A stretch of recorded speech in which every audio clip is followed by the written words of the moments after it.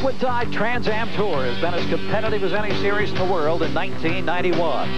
Canadian Revell sits on top of the points chase, but has yet to win a race. Young Scott Sharp has been successful in his first season driving for Chevrolet, and he's won 2 of the 4 Trans Am contests this year and is currently second in points. Longtime Trans Am veteran Greg Pickett has made a return to the series where he made his racing name and is only 4 points behind fellows. The Trans Am battle continues on the road course at Portland International Raceway.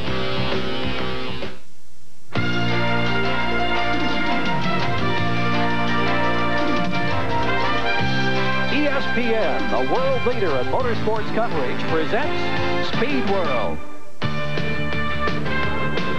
It is a cool and overcast day in the Pacific Northwest as we welcome you to Portland International Raceway, the scene of Trans Am competition for more than 15 years now, a popular spot.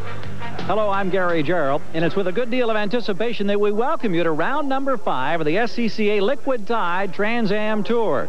It's a tour that's been loaded with great racing already this year. In 4 preceding events, we've had 3 different winners, and it's resulted in a terrific points battle.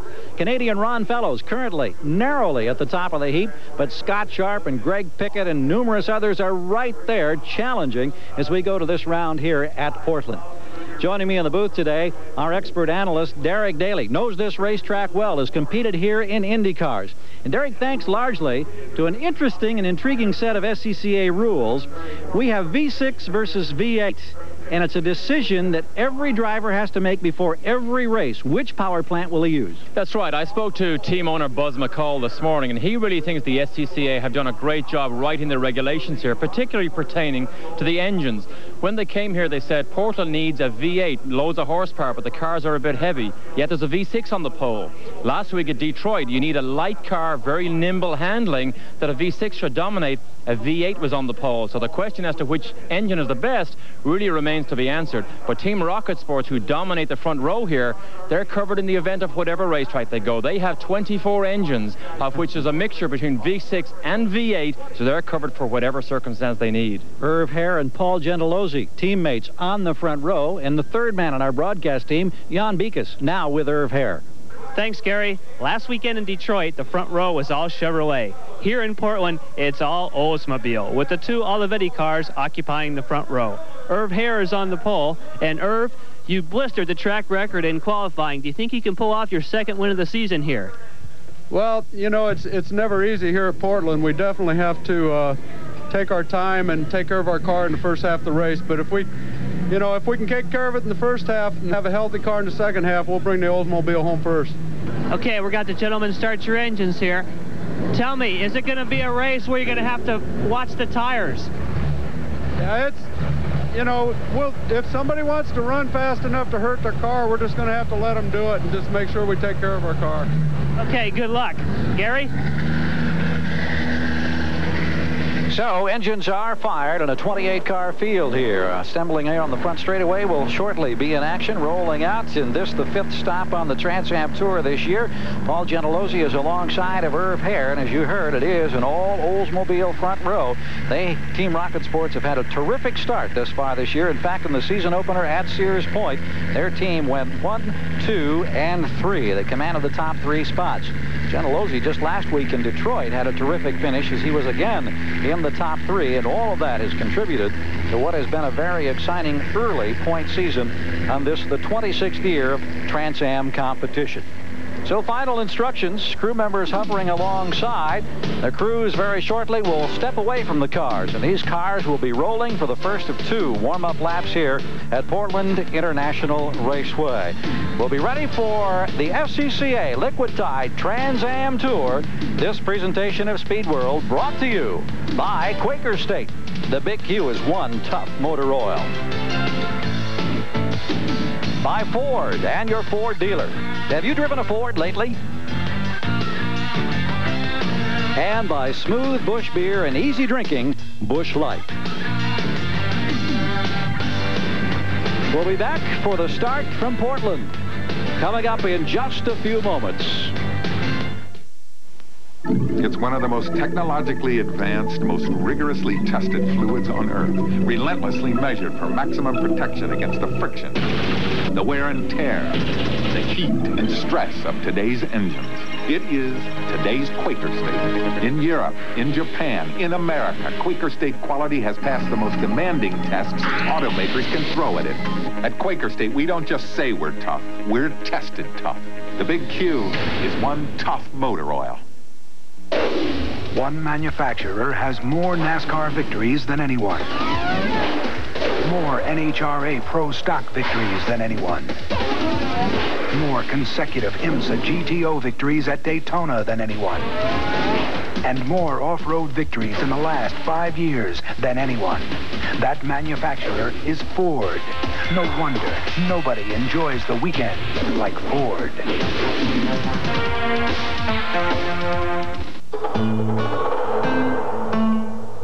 There aren't any fax machines or PCs to help you at this job.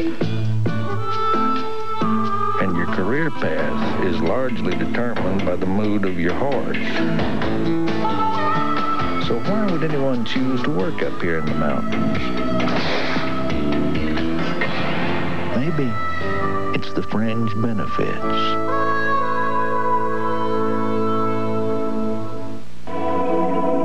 Last year, every single race in the World Sports Car Championship was won on Goodyear Eagle tires, including 8 of the 9 championship races won by Mercedes-Benz. The World Championship winning Mercedes-Benz team uses Goodyear Eagle radials exclusively, and their winning performance is just one of the reasons we say the best tires in the world have Goodyear written all over them. Warm-up laps winding down at Portland International Raceway now. The field getting ready to go racing 53 laps, just over 100 miles on a tight 1.9-mile 9-turn road course. Here's your starting lineup. Irv Hare and Paul Gentilozzi. We heard from Hare. He starts in the pole with a track record there in the front row. Jack Baldwin in one of the powerful Camaros. Stuart Hayner, a bit of a surprise, who came in and won a race here just a week ago known as the Rose Cup. He knows the track well from the second row. Phil Mayer, Darren Brassfield, 2 interesting stories that we'll touch on as this race unfolds in row 3. Ron Fellows, who leads the point standings, and Greg Pickett, a veteran Trans Am campaigner, in row 4. Steve Mayer, identical twin brother of Bill Mayer, of course, and Scott Sharp, who has won at Detroit and at Mexico City, rounding out row number 5. And down through the field, veteran driver Tommy Gloy, Jim DeHaan, Bob Sobek, George Robinson. We've got outstanding talent all the way back through the field, and there'll be contenders trying to charge and work their way through traffic. Remember, a year ago in this event at Portland, on the start, at the end of the front straightaway, there is a chicane, and we had a massive pile-up that involved a couple of strong contenders. And that has to be very much on the mind of every one of these drivers, Derek Daly, as they get set now, anticipating the turn for home and the green flag. That's right. The start is ultra important. It's also very dangerous, but these cars are very heavy. The brakes do not work well until they're warm, and of course they're not warm until they race. So that's why this chicane is so important on this first lap. And it's a very cool day, and look at this traffic jam. On board with Darren Brassfield momentarily as they sweep 6 wide across the track. Baldwin on the inside challenging. Let's see as they make the move into the chicane, jumping up and challenging right away as they start to string out. We thought it was Sharp. Maybe no, it's Baldwin who jumps out on top. Everybody safely getting through, it appears, the first scary moment of this event. And now in single file procession, it's Stu Hayner who has grabbed the lead. Hayner, who was a surprising winner in cars similar to this a week ago while the Trans Am Tour was in Detroit, competed in the Rose Cup here, and he won the event. What a jump Stu Hayner got. He came from the second row all the way down the outside. We watched Jack Baldwin try to go down the inside, but Stu Hayner took full advantage. And look at the lead he has already halfway around. And that lead is going to cost him, Derek. They're talking about a black flag. He jumped the start. The start was too good. And so now he is going to be penalized, which means he's going to have to go to the pits and then come all the way from the back to try to challenge again. My word, what a disaster for the local team here, owned locally. Stu Hayner, you said, so successful last week, and he is about to see the black flag. What a disaster. So very shortly, Jack Baldwin is going to be at the head of this pack. He's followed by Ron Fellows, and then the 3 Gentilozzi cars. Look at Darren Brassfield. He's right up in 5th place already. Hayner goes down now. We assume that he got the black flag. We did not see to know for sure, certain. Certainly his crew will be in radio contact with him. But what a disappointment after that sensational start that saw cars 6 wide across this racetrack. So Baldwin now becomes your leader in the green and white number 28. Ron Fellows, the points leader from Canada, who has 1 career Trans Am win, currently racing in second. Look at the Oldsmobile, though. The 3 black Oldsmobiles are all over this Ford and Chevrolet group ahead of them. So the Gentilozzi cars, the Rocket Sport cars, really dominated practice. But Jack Baldwin, Big Jack, he's going to be a hard man to catch and pass. Look at Ron Fellows' car dives down under heavy braking. This is the very fast S's, and this here is the slowest corner on the racetrack. They make the swing here around this slow corner and then back onto the front straightaway where we saw that sensational start. He has not yet come in. We still have not seen the 98 car come in yet. We had the indication. We saw the black flag now being displayed. So Stuart Hayner from Yorba Linda, California, in a V8 Camaro, who thought he had the lead in this race, is about to go to the back of the pack. Probably the next time by, he'll have to dive into the pits. So Jack Baldwin, he is leading, not on the road, but he is the leader. We see his best finish here, 4th place, Mexico and Dallas. This is the Buzz McCall car. Ron Fellows, that's a Jack Roush car, sponsored by McKenzie Financial in 2nd place. Then the 3 black Oldsmobiles, all in chase, all ready to pounce. We've also been informed from SCCA officials that Stuart Hayner, if he doesn't acknowledge this black flag, each time he completes another lap, it's going to take another $100 out of his potential paycheck here. He is being fined at $100 a tour if he doesn't acknowledge the flag and get in this time. Baldwin still holds on to the 2nd spot. Fellows is right there, and then it's the Rocket Sports Oldsmobiles who run 3rd, 4th, and 5th in close pursuit. And here comes the man who thought he had the lead in to acknowledge the black flag. Stuart Hayner being held by officials, now being waved on. And after that terrific start, he'll come back onto the front straightaway. But look at all the cars that have already streamed by as he tries to pick up a spot now, and he's almost virtually at the end of the field. What a terrible thing for a driver. We're now inside Darren Brassfield's car. This is the 3rd of the black Oldsmobiles in line. That's the team owner, Paul Gentilozzi, just ahead of him, and the pole sitter, Irv Hare, in the other sister team car ahead of him. Look at Irv Hare trying to come down the inside of Ron Fellows. What a great position to watch the action from inside Darren Brassfield's car here. Look at Gentilozzi puts on the brakes. Look at the way these cars slip and slide. Irv Hare goes a bit wider. Look at Gentilozzi over the curve. Darren Brassfield watches everything. Remember, Brassfield has won here before, and he's won this year in Sonoma, California, up at Sears Point, the first race of this year. And you get a feeling now of the speed as they come through one of the quicker portions, now down to this tight 9th turn, which Derek indicated is the tightest on the course, and then they'll be back through the gears trying to run it up to full speed on this long front straightaway, interrupted only about 2/3 of the way down by that little hiccup or chicane.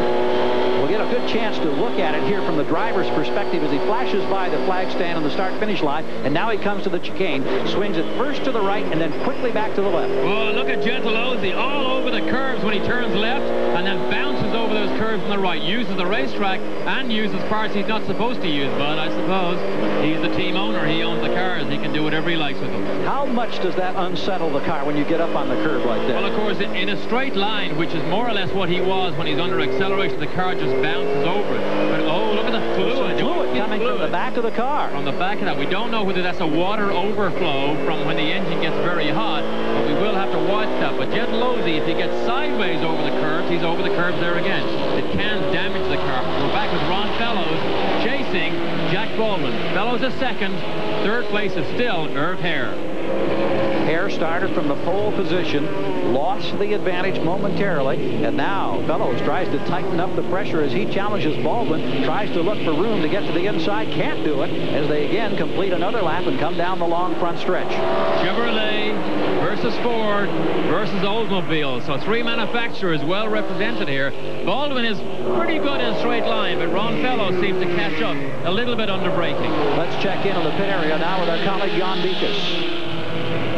Patrick McFall is the crew chief for Stu Hayner. Have you been speaking with him on the radio about the black flag penalty? Yeah, he didn't fully understand what it was about. He waited until the green flag, and they're saying he passed before start-finish. So you're saying he does not feel he jumped the start? No, he doesn't feel he jumped it, but now we're just going to try to get back to the front. Drive it till the wheels fall off. Well, it should be very exciting if, in fact, he can drive it until the wheels come off. We'll continue to watch progress here. Trans Am competition from Portland.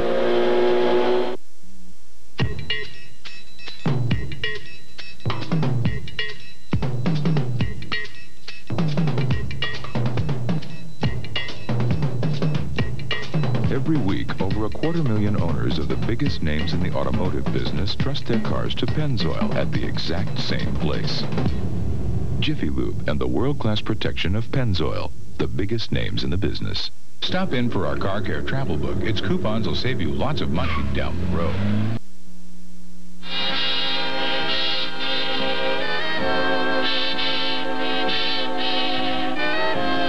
Over the last 50 years at Wade Ford, we've tried to listen to you, our customer. And in keeping with that tradition, we offer you one low, no-hassle price. You'll find every car and truck on our lot clearly marked with one low, no-hassle price. We think you'll find it your most positive car buying experience ever. The Los Angeles Dodgers are leading the National League West. The bionic arm of Orel Hershiser is back to its old dominating self. The Dodgers face the Braves live at 8 Eastern on ESPN, Sunday Night Baseball. Once again, after 7 of 53 complete here at Portland International Raceway, Jack Baldwin as our leader. Ron Fellows, Irv Hare, Brassfield, and Gentilozzi occupy the top 5 spots. It has been Baldwin on the point since a controversial start that cost Stuart Hayner, who thought he had the lead of this race, and a magnificent traffic jam on the front straightaway. Let's go back, Derek Daly, and take a look at this wild scramble for position at the green flag. Now, Stu Hayner is the yellow Camaro. He ducks out. Look at it. He ducks out behind the front row, and they're saying that before the start he made the pass, and he did. Before he got over the start-finish line, there's no question he did make the pass. I'm afraid the black flag was justified. Hayner has now battled his way back up through virtually half the field. He is running in 15th position, but he's got a long, tough battle to try to get back into contention as we watch now. Baldwin on top. Fellows, the season point leader, in 3rd, and Hare, who had the track record from the pole of just over 101 miles per hour, running in 3rd spot. Incidentally, on the last lap, averaging better than 99 miles per hour. So there's only about a 2-mile-an-hour drop-off from the qualifying times and speeds that we saw posted earlier. Now, in the opening of the show, we mentioned the V8 and the V6 cars. These two leaders, 1st and 2nd, are V8 cars. They make more horsepower, but they are heavier. When you're heavier, the car uses the tires more. The Oldsmobiles are V6 engines. They make less horsepower, but they're lighter. They say that in the second half of the race, they'll have better handling. They feel they'll be in a stronger position. And that's something certainly we'll be trying to keep an eye on as this race unfolds. But right now, Baldwin, who finished 6th last year, has himself in the lead. He comes in back in points. He's in the top 10, but he's 9th in the overall point standings, and certainly a great finish here would help him in what has been a terrific points battle thus far this season. But I'll tell you what, he is not getting any breathing room, and look at the little wiggle at the rear of the car as he sets it up now and comes through that chicane one more time. Jack Baldwin leads. Ron Fellows, has a little sneaky look down the inside. Thinks better of it. Gets back inside. But I think one of the men we're going to have to watch is Darren Brassfield. He's carrying our in-car camera. He has crawled up behind Irv Hare. So Darren Brassfield looks to me to be one of the fastest cars on the racetrack. Look at this. He's all over Irv Hare. 4 men running nose to tail literally here at the head of the pack. It has been incident-free other than that black flag situation on the jump start by Hayner, who's now back in mid-pack trying to come forward. Everybody chasing Jack Baldwin. Had a 4th place finish at Mexico City. Also a 4th place finish in the temporary circuit in Dallas as his best finishes this year. A 2-time IMSA GTU champion, and he's got his hands full right now, almost being nudged from behind by Ron Fellows. Oh, Ron Fellows, I'm sure he's feeling the heat from the Oldsmobile behind him. If he thinks he's faster than Jack Baldwin, he has to make this move soon. We saw him right, and he's still right up on the bumper of Jack Baldwin. He's trying to go around the inside. Over the curve. Over the curve, and he makes it, but now off course. He comes back onto the racetrack, and he does a magnificent job of angling on. He almost lost it totally, was off course twice, but there he is in the lead, and he's very much on the circuit now. Oh, that was the most unique pass of the chicane that we have seen. If any of the IndyCar guys who were also here this weekend see that, that's a novel way to get the lead. In a dangerous way, sometimes you lose control, but what a way to take the lead. They're going to black flag Ron Fellows for that particular move. The second time, and here's a problem for one of the Mayer brothers. Phil Mayer from Yakima, Washington, briefly off course, now gets restarted and pointed in the right direction. Former Olympic skiing medalist who is a newcomer to Trans Am competition. But here's another battle, and we've got Baldwin back on top now. Baldwin has gone by Fellows, and remember, Fellows is going to be looking at a black flag as they come by the flag stand this time. And there's the indication.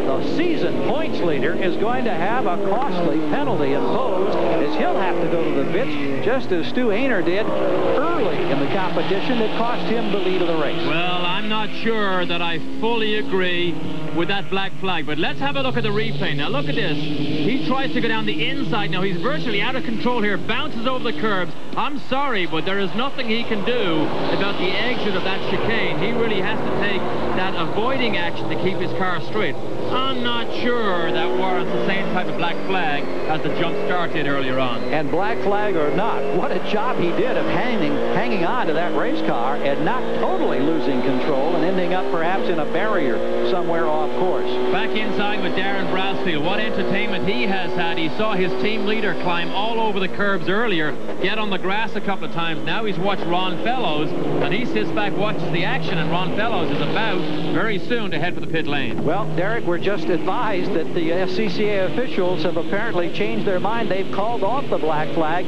He is back in second place, so apparently somebody else shared your opinion. And Fellows is spared. A good decision, because that keeps the race intact. And when you try and pass cars, oh, he's over the curb again. Remember, you're on the limit in these cars. You can't pick and choose the piece of road you want to use all the time. A good decision by the SCCA. Only a half second separating those top four as they have continued to battle. Fellows chasing Baldwin, now a bit of space, a little separation because of the traffic, but it has been a dandy thus far here at Portland International Raceway on the SCCA Liquid Tide Trans Am Tour. Fact: Ford offers performance that's supercharged and turbocharged. Fact: Ford offers 16, even 24-valve engines. Fact: Mustang GT, Probe GT, Thunderbird SC, Escort GT, and Taurus SHO make up the best-selling line of performance cars, American or import. Call it leadership, call it winning. The simple fact is, Ford is #1. Have you driven a Ford lately? Where do you want to be in 20 years? Well, my father worked for the same company for 39 years. He got 2 weeks vacation, but we never traveled far. He was saving to put 3 kids through college. At 65, he retired. At 67, he died. How can I invest so that after my kids graduate, I can enjoy the second half of my life? You can get there from here with Shearson Lehman Brothers. If you've got the luck of the Irish, dreams can come true. Only one of Europe's premier thoroughbreds will win the pot of gold at the Budweiser Irish Dart, Sunday afternoon on ESPN. Stu Ayner, who had the black flag to start this race, went to the back of the pack, has now worked his way into the top 10 in our Trans Am coverage from Portland International Raceway. He drives car number 98. It's a V8 Camaro. This is only his second Trans Am race. He's 13 seconds behind the leader, Jack Baldwin, but he's done a remarkable job getting back into contention. And now we see Phil Mayer's car going back into the pits, apparently out of the competition. And what great disappointment for a man who was able to start in the top 10 in his first start of the Trans Am season. Back on board now with Darren Brassfields. He continues to pound away, challenging his teammate Irv Hare. Hare in third place, and then in front of them, Fellows and Baldwin. Those four have dominated the competition. Now let's check down in the pit area. Jan Beekes is standing by with a very disappointed, I'm sure, Phil Mayer. We're with Phil Mayer. Phil, you're running real well, and this was your debut in Trans Am. What happened? We lost the clutch in the car. I can't get any traction off the corners, just spinning, and I think I dropped the cylinder about 10 laps in, so we're done.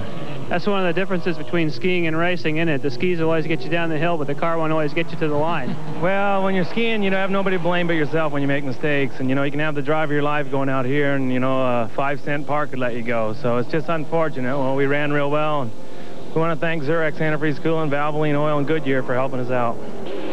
Now we see Scott Sharp for the first time coming into our picture also. Started 10th on the grid. Scott Sharp coming off 2 wins in a row, Mexico City and Detroit. But Scott Sharp, we see him climb all over the curves. They use the curves and the racetrack, whatever it takes. Luckily, these cars are built so strong that you can actually use the curves without doing too much damage. Scott Sharp is one of the youngest drivers in the competition. He's only 23 years of age, and as Derek indicated, he has won 2 of the 4 events thus far this year.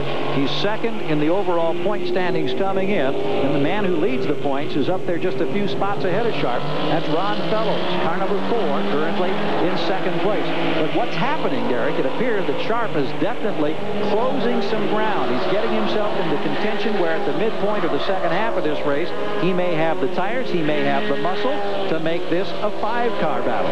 And what a great thing to get the adrenaline going when you can see the lead pack and you get closer, an inch closer with every lap, which is what Scott Sharp is doing. It's a great thing to fire you up and get you emotionally charged, because now, look at now, it's a 5-car train, because Scott Sharp is within a car length of being right behind Darren Brassfield. And there's a bit of traffic also just ahead of the leaders, and this could get very interesting very quickly. The traffic becomes a guessing game sometimes. Now we move back a little bit. That looks like Wayne Akers in the Ford, and he's being challenged by Les Lindley. Now that's the 98 car of Hayner. Hayner, the man who had the problems a bit earlier, is challenging there at number 98. And he continues to roll along. He has now climbed to the number 9 spot. He had the lead, took the black flag, was penalized, went to the pits. Virtually the entire field stream passed before the officials let him back on course, and he has worked his way back to position number 9. What a spectacular run as we approach now. Well, we're better than a third of the way through this competition at Portland. Chasing Wayne Akers, we saw his team owner earlier say he's going to drive it till he drives the wheels off it. That's the way to go racing. So Wayne Akers, we saw him on a long, lazy oversteer slide through the infield section. So he's the next victim that Stu Hayner hopes to conquer. This is only the second time that Stu Hayner has driven in actual Trans Am competition. The first time was in 1989 at Long Beach. He won the 88 Corvette Challenge, and as we mentioned, he won on this racetrack in the Rose Cup. It's a long-standing event of more than 30 years here just a week ago. It was a much shorter race than this one, but he's trying to get back into contention. But right now it's still Baldwin leading, Fellows, Hare, Brassfield, and Sharp. More coming up in a moment from Portland.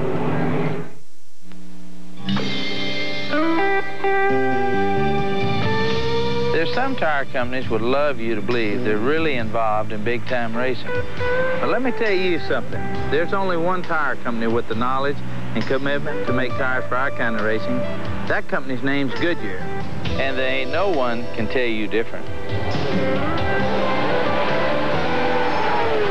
The only tires in IndyCar racing have Goodyear written all over them. You don't have to worry when rain keeps pouring down, 'cause you home, can take it, whatever comes around. Olympic Oil Stain has pure linseed oil. Since oil and water don't mix, it helps stop water damage. It's no wonder we'll stop the rain. Olympic stops the rain. All Olympic products are on sale now for a limited time at Sears. Oh, say, can you see the great sports in July on ESPN? You'll see America's favorite pastime 4 nights a week. Booming drives bursting in air at the British Open, U.S. Women's Open, and the U.S. Senior Open. American Olympic hopefuls taking their first steps toward Olympic glory at the U.S. Olympic Festival. Plus down-home NASCAR racing excitement in the land of the free and the home of great sports in July on ESPN.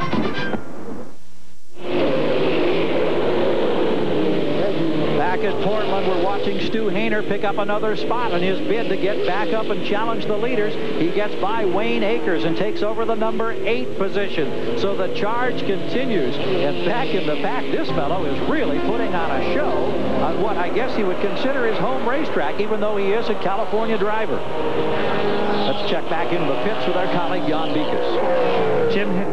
Jim Derhag has come in here obviously a lot earlier than you had planned. What happened?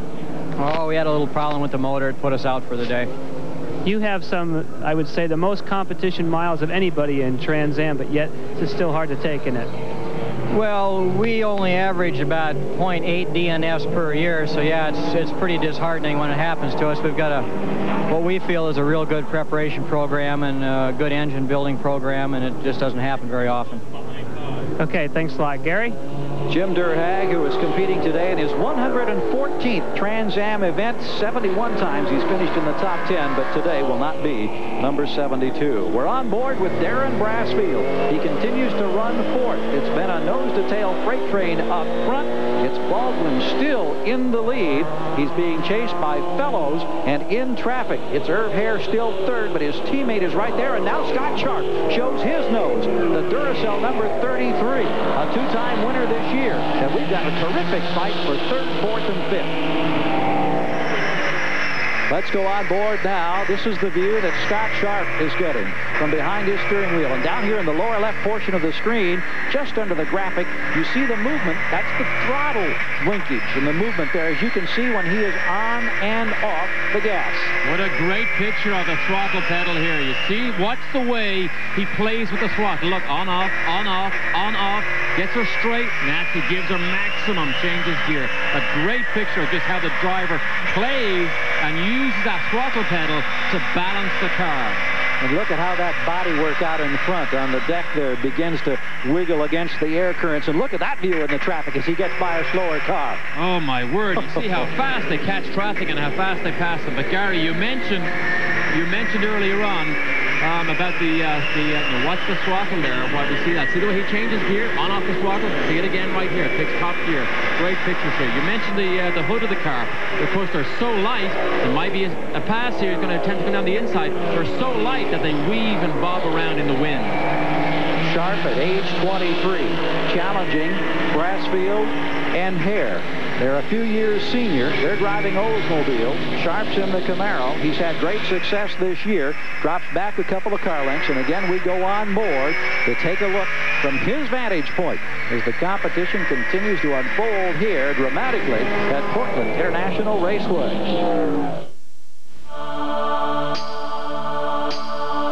If you can't wait, you need the News Weekly of Motoring Auto Week. If you can't wait for driving impressions, get Auto Week. Auto Week drives them all and tells you about them first. If you can't wait for car news, get Auto Week. Auto Week covers it all. The great old cars, the auto shows. Auto Week's columnists are controversial and fast. And if you can't wait for racing news, get the News Weekly of Motoring.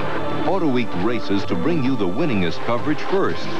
If you can't wait, get Auto Week, the News Weekly of Motoring, now.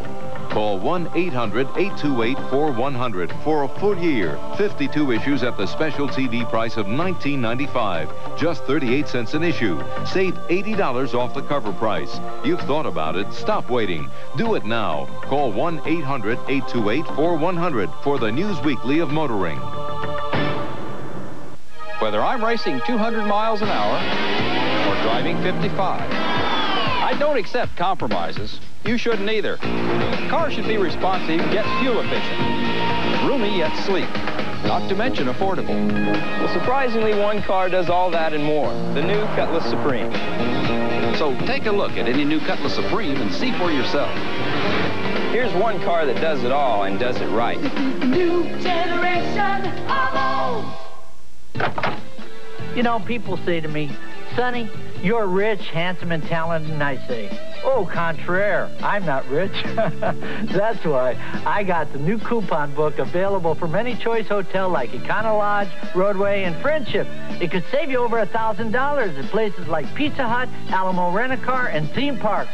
Call now, because they've got yours, babe.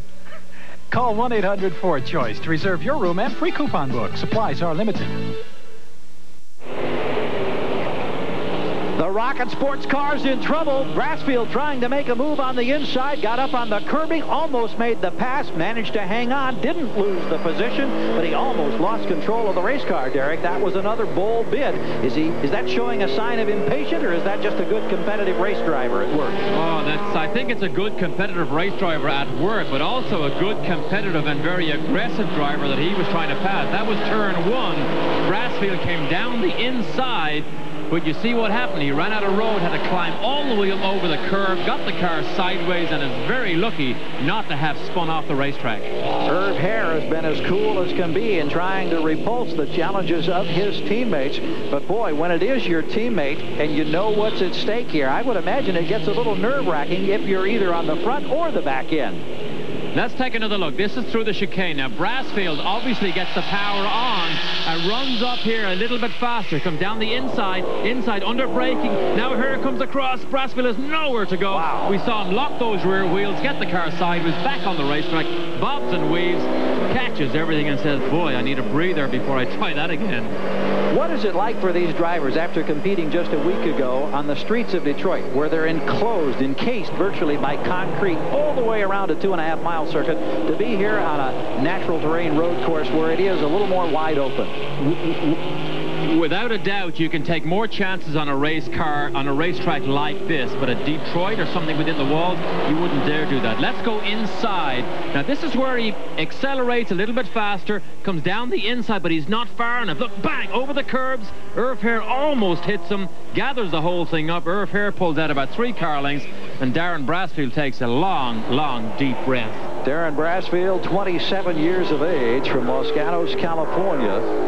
This particular car, we understand, spun on course, is now back under power and continues to circulate. Let's pick up a number if we can. Well, he slips by us before we could fully identify the driver, and that was the 01 car of Steve Petty, who had a bit of an adventure a bit earlier with Steve Saleen. Now we're back with our leaders coming through the chicane at the end of the front straightaway.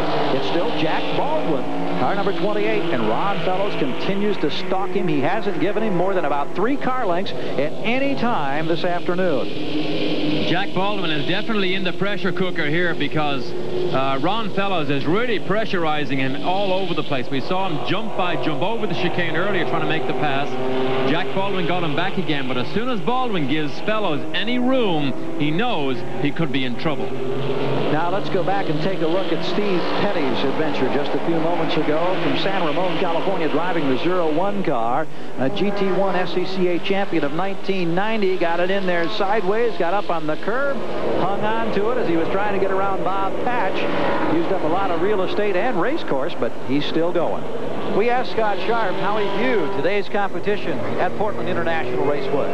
Well, theoretically, it should be a really good V8 track. That's what you would think. But then everyone's been saying that Dallas and Detroit are great V6 tracks, and you had a V8 on the pole of both of those. And here, where it's supposed to be a V8 track, you have V6s. So I think it's a nice track. It offers a lot more passing than some of the street circuits do. And I'm going to need that today coming from 9th. Well, we've got a car are here in trouble.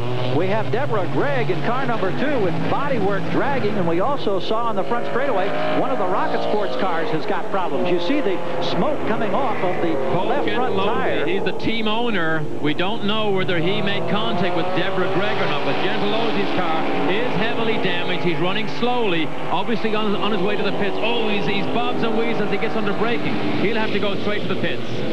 Boy, what a tough break for Paul Gentilozzi. Gentilozzi, who was a third-place finisher at Detroit just a week ago. He owns the Rocket Sports team. They have been challenging from top 5 positions, but it looks like his afternoon's work may be complete. If they can get him back out on course, he's going to have lost a tremendous amount of ground. In the bodywork, we assume that that is a piece off Deborah Gregg's car that lies out alongside the racing surface near the guardrail. Back on board with Brassfield now. He continues his relentless pursuit of his teammate and the other 2 Rocket Sports cars. He's chasing Irv Hare. See what Brassfield does. He looks down the inside of each corner to see, is there a little bit of room that he can sneak his nose down through? Now, with what happened a couple of laps ago, he knows he has to be very, very definite and sure of his pass before he tries to make it. Here's Paul Gentilozzi, the team owner, still in trouble. That right rear tire is flat on that car. That's why he has most of the trouble. And he's headed into the pit area now, and you can see just the extent of the problem there on that right rear side of the car, and his crew springs into action. Here's Deborah Gregg, and you can see the damaged bodywork on the left quarter panel and some of that material and the bodywork being ripped away on both sides of the car.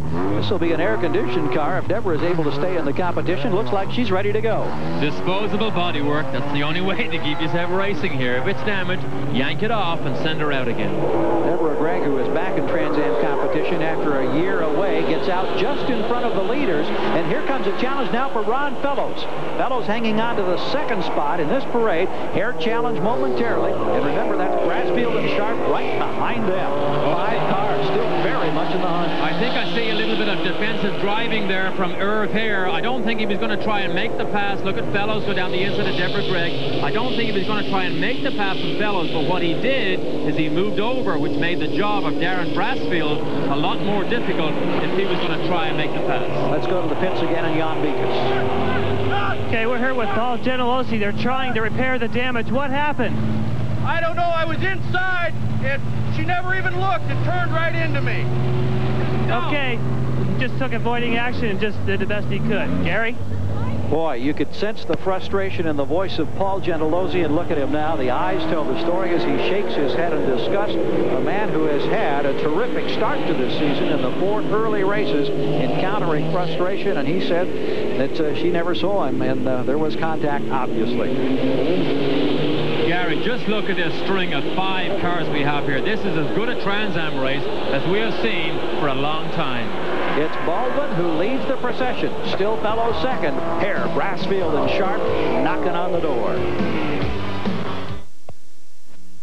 Marilyn, in her own words. Everybody is always tugging at you. Julie Miller stars in a powerful play, coming to center stage, opening July 10th. You'll laugh, you'll cry. Brusco Bar presents the award-winning Julie Miller in Marilyn, in her own words. Tickets are available now at the center stage box office at all Ticketmaster outlets, or charged by phone at 249-6400. Know what you can do with everything taking up extra space in your home or office? Stuff it. Know what you can do with that antique car that's taking up extra space in your garage? Stuff it. Know what you can do with everything taking up extra space in your apartment? Stuff it. Stuff it, a store all for only $5. Call 1-800-WE-STORE today.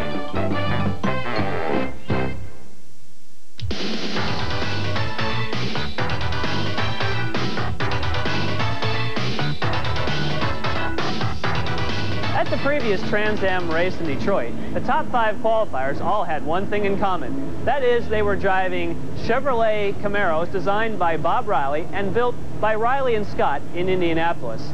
The body, however, is nothing new. This, in fact, comes out of the same mold that Bob Riley designed back in 1986. the changes take place in the suspension area.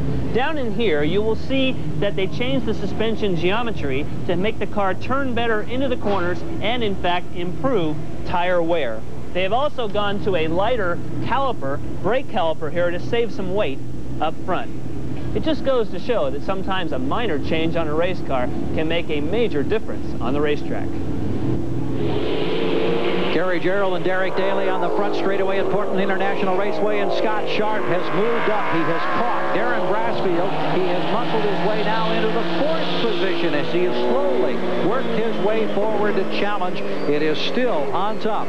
Baldwin, the leader. Fellows is second. Irv Hare is third, but now the 33 car of Scott Sharp has taken over 4th, and Darren Brasfield wants to get it back. A classic racing pass by Scott Sharp. Goes down the inside, takes the piece of road in the line that Brasfield wanted.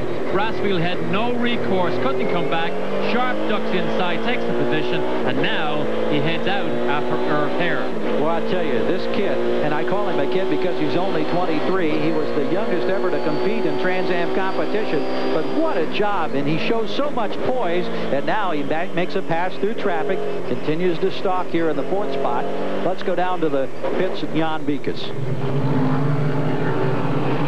We're with Buzz McCall, who's the team owner for Jack Baldwin and Scott Sharp. You got 2 cars running right up front. We got our hands full right now for sure. Jack had a good start. Stu got a little bad luck on a little trickery there at the start, I think. But they're running a fast pace. All the first 5 are right close together, so we got our fingers crossed. Okay, we wish you good luck. It's kind of like an American racing sandwich you got out going there. Well, we sure do. The Chevy Camaros are right now the bread between that meat of the Oldsmobile. So let's we want to put it to bed and get Jack a win. Scott had a great win last week in Detroit. Love to see them across the finish line together. That can't happen, but we got our fingers crossed for both of them. Scott Sharp once again making a challenge, and he's picked off another one of the Oldsmobiles as he gets by Irv Hare, and now has taken over 3rd place. Fellows and Baldwin still run right in front of him, but Scott Sharp is really making a patented and a very poised move from back in the pack, now in the top 3. After 30 laps, Jack Baldwin, the leader. He has led all but 2 of those 30 laps. We haven't had a caution flag, and the average speed is on record pace.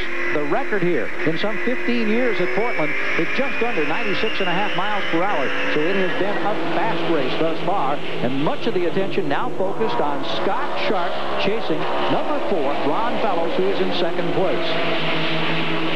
Baldwin still your leader. You see him in the green and white Camaro, now working his way toward the tight 9th turn, and then they'll be back through the gears on the long front straightaway, leading to that interesting and intriguing little chicane where we've seen so many close calls. In fact, Fellows earlier in the competition jumped over the curbs, found himself the recipient of a black flag, which they then rescinded, and he has been able to hang on to 2nd place as we go down through the field of drivers in this competition. A very entertaining event at Portland International Raceway.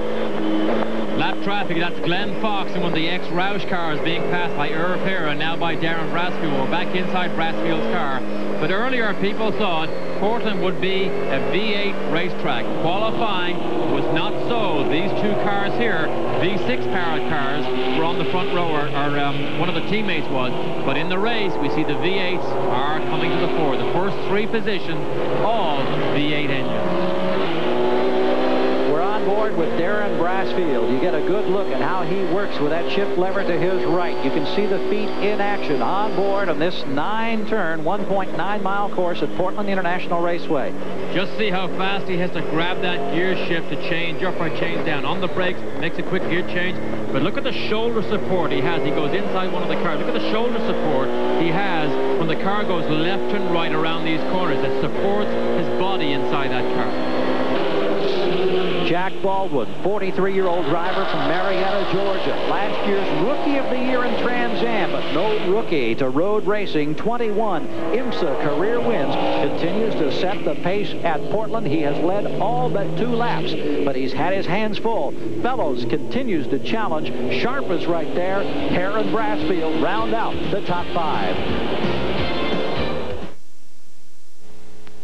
Where do you want to be next year?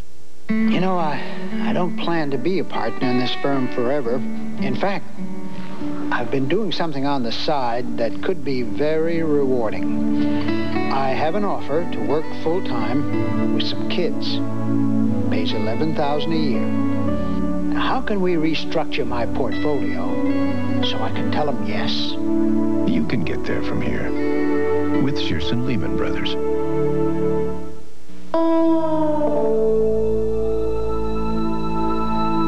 When you consider everything the mountains have to offer, it's not surprising why anyone would want to work up here. Come to think of it, it's not surprising why they'd want to hang around after work either.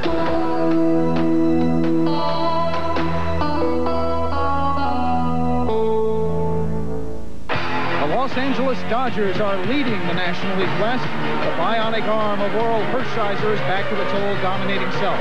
The Dodgers face the Braves live at 8 Eastern on ESPN, Sunday Night Baseball.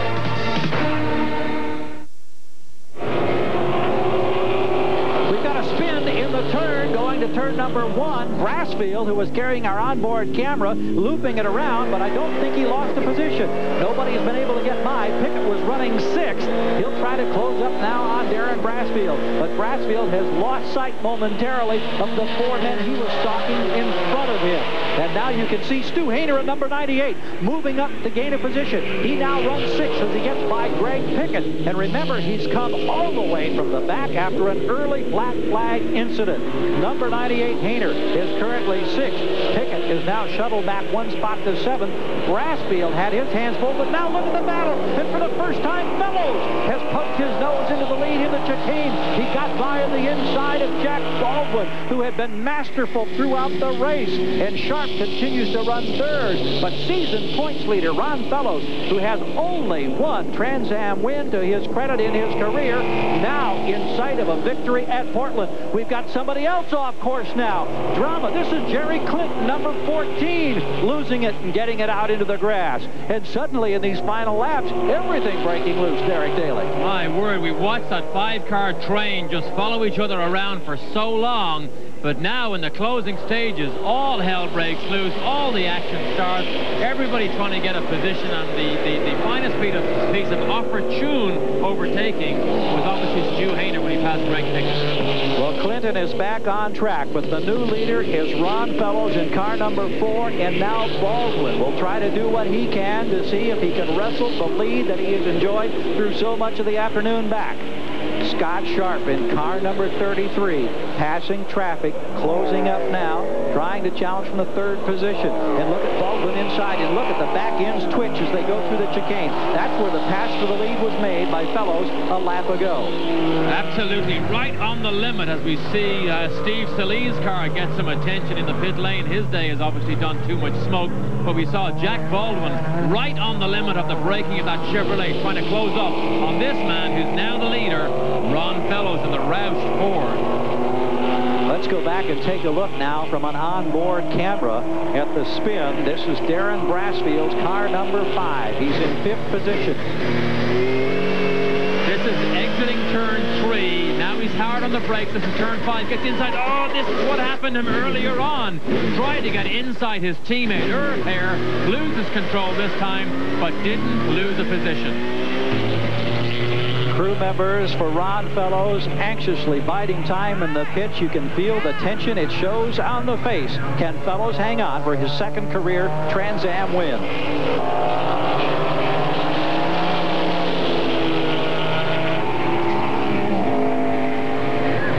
Jumping on the backside. Fellows in trouble, and Scott Sharp slides by. It was in traffic. They were making a move, and Fellows fighting it to get back on course. But now we have a new leader. It appears to be Scott Sharp who jumped on top. Fellows went around one more time, but in fact, it may have been Irv Hare who pushed his nose through. The crew will be about to find out as they'll come by the pit area one more time. And let's check up here and see who will have the lead of this race. Fellows is back on course. First, it was Fellows getting by Baldwin. Then disappointment for Baldwin. Now disappointment for Fellows. Time running out at Portland. So now Irv Hare is in the lead. We saw all the action. We will go back and have another look. Now watch what happens. Jack Baldwin tries to come down the inside. Fellows was slowed the traffic. But look, Baldwin doesn't make it, but he hits the back right there. Sends Fellows into a spin. Baldwin is slowed because he can't go around him. Scott Sharp and Irv Hare go by. Irv Hare is in the lead. What an action-packed event. Boy, you talk about opportunistic driving. Certainly, Irv Hare was in the right spot. Listen now, on the throttle, Scott Sharp from the cockpit, chasing that car in front of him. Irv Hare leading this race for the very first time after the incident involving Baldwin, who is challenging our leader, Rod Fellows. A lap and a half remaining now for Irv Hare, who won just a few weeks ago on the streets or on the temporary circuit of Dallas. Now trying to do it here on the road course in Portland. And the V6 engine of the Oldsmobile has been in second place and behind, chasing those V8s all afternoon. Now they're in the lead on the V8 of Scott Sharp, and he's about 10 car lengths behind. Has to chase down the V6, but he doesn't have much time to do it. He makes the turn number 9, the right-hander onto the front straightaway, and as he passes the start-finish line this time by, he'll have 1.922 miles to go, and you see just how much breathing room he has over Scott Sharp. Sharp, a 2-time winner this year, trying to mount a last-lap challenge. And that was Scott Sharp's favorite overtaking position all afternoon. Not nearly close enough to make an attempt on Irv Hare, but he does climb up all over the curve. And Jack Baldwin is in the pits. Poor Jack Baldwin. He had led so much of this race. The crew having difficulty getting him restarted. He lays down a patch of rubber in frustration, and you can see some damage to the front of the car there on the left side, Derek, after that altercation with Fellows. But it looks like even without that damage, if the incident never happened and Baldwin was leading, he still couldn't have won this race because he didn't have enough fuel in the car. This is Paul Gentilozzi losing a lap as Hare goes by, his teammate. Hare closing in now, once again up over the curbs. He's using up the real tight line, trying to protect the advantage, taking absolutely no chances, even though there's now a slower car between him and the challenger Sharp. His crew urging him onto the front straightaway. The checkered flag now in sight, and no chance for Sharp to get the victory. Instead, the checkers to Hare. Sharp will have to settle for second place. And look, Stu Hainer has managed to get the number 3 spot after that long drive from deep in the pack on the early black flag. Darren Brasfield will finish 4th. Very impressive run by Stu Hainer to come back from that earlier black flag incident. What a motivational tool for a driver when you get pulled in like that, and he really put on a superb show. But the man of the moment, this man, Irv Hare, in the Oldsmobile number 6.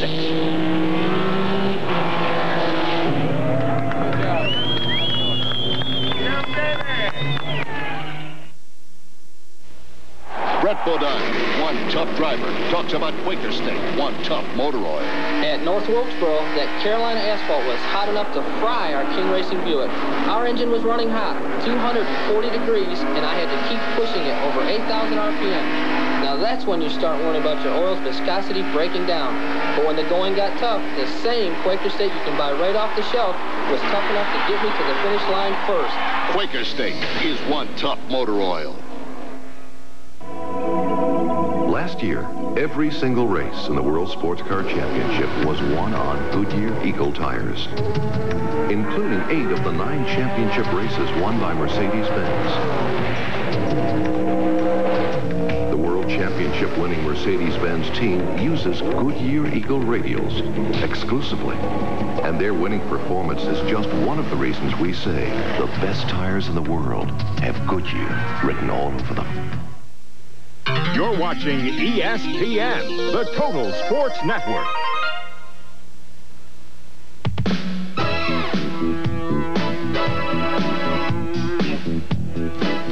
So after a victory on the temporary circuit a few weeks back in Dallas, Irv Hare gets his 2nd win of the year. Sharp is 2nd. Stu Hainer, what a great job from deep in the pack after the black flag to finish 3rd. This SCCA Liquid-Side Trans Am Tour event at Portland has been brought to you on Speed World by Quaker State. The Big Q is one tough motor oil. And by Goodyear, maker of the world's most successful tires, the Goodyear Eagles. Let's go to Jan Beekes in victory lane with a victorious Irv Hare. Thank you. Congratulations, Irv Hare. It's your second victory of the season. What a wild race. Oh, thank you. You know, we got a little bit lucky there at the end. Those V8s pretty well had us covered. We could run lap times with them, but, you know, we couldn't pass anybody, and they had us beat down the straightaway. And even if we got by them, they could pass us back on the straightaway. So I was just kind of biding my time, hoping their tires would get soft. And the old Olivetti Neil Life Oldsmobile held in there, you know, and she stayed healthy, and we got lucky when they started taking one another out down there, and we just kind of snuck by. So, you know, it was a good race. We had to run hard all the way. There wasn't an easy lap in the race. Congratulations. Thank you. Gary? Career Trans Am win number 7 for Irv Hare. Scott Sharp settles for second, but he takes the season points lead. Brassfield in number 4 spot. Fellows, who had the adventure with Baldwin, is 6th. Baldwin ends up 8th. Quite a show, Derek Daly. Just a great Trans Am event, and the most pleasing thing I saw was that Stu Hayner comes along with a star performance. Record average speed of better than 97 miles per hour as we congratulate Irv Hare. For Derek Daly and Jan Beekes, I'm Gary Gerald. So long from Portland.